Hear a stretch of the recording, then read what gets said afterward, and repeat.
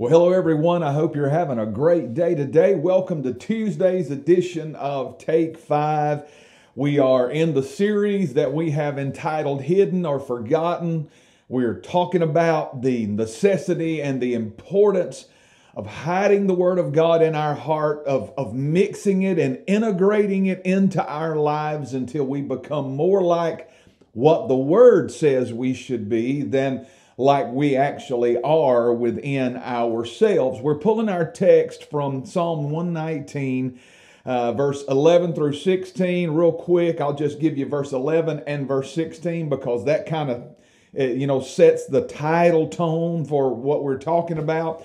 Verse 11 says, "Your word have I hidden in my heart that I might not sin against you." Verse 16 says, "I will delight myself in your statutes. I will not forget your word."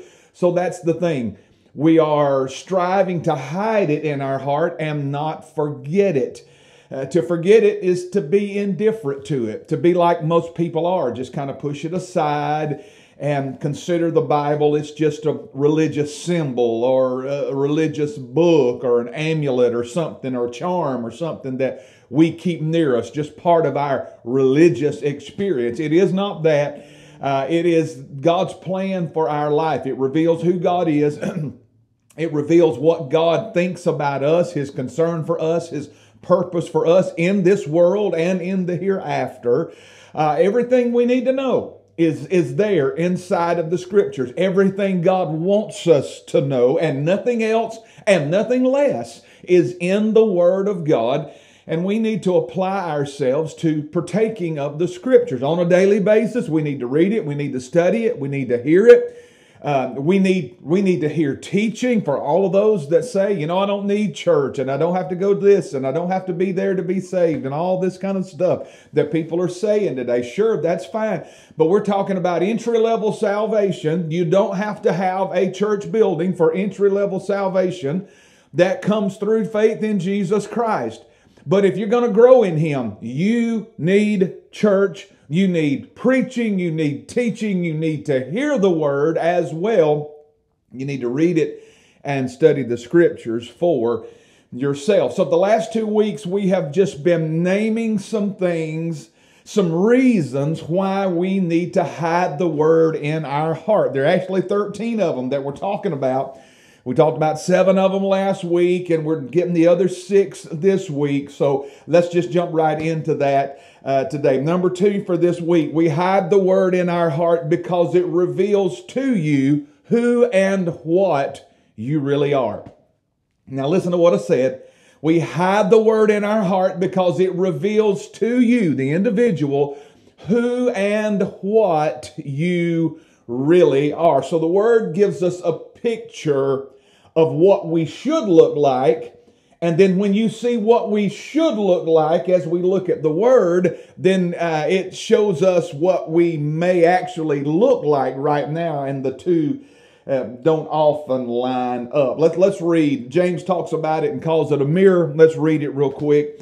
"So get rid of all the filth and the evil in your life." So we got a job to do, don't we? Now, I realize that we think that just showing up at church, or if I go to enough prayer meetings, or if I do this or I do that, if I fast enough, then these things are going to go away. No, it's not going to go away. You've got a constant job, a everyday job, 24 hours a day, 7 days a week, that we have got to do to keep this flesh under control. That's what James is saying. Get rid of the filth and the evil in your lives.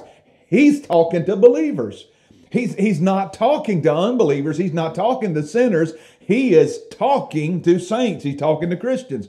Get rid of the filth and the evil in your lives and humbly accept the Word God has planted in your heart, for it has the power to save your souls. But don't just listen to God's Word. You must do what it says.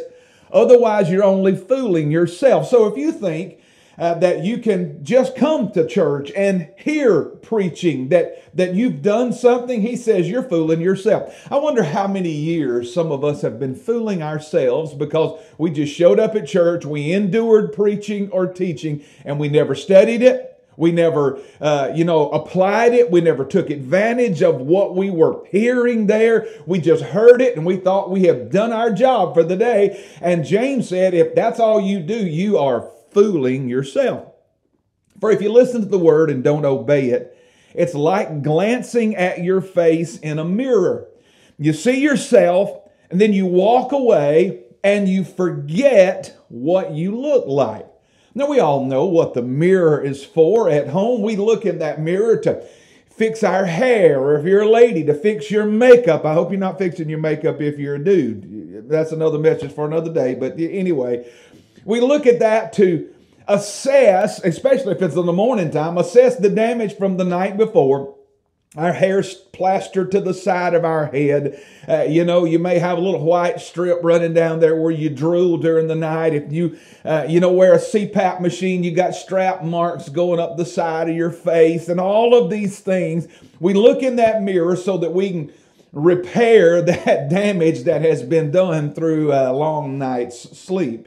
And we want to make ourselves look as good as we can before we go out. We don't just glance at the mirror and look at it and then walk on and forget about what we saw. We look intently into that mirror and we begin to make corrections. Well, that's what we do with the word. As a matter of fact, the next verse says, but if you look carefully or intently into the perfect law that sets you free, and if you do what it says and don't forget what you heard, God will bless you for doing that. So that's the whole thing. We don't just glance at the word or just listen to the word and then walk off and forget it. We have got to look intently into the word of God. And then when we see corrections we need to make, we begin to make those corrections. Now, one thing I know is people don't like preaching that causes you to have to change. We don't want anything to cause controversy in our life, but that's what preaching is supposed to do.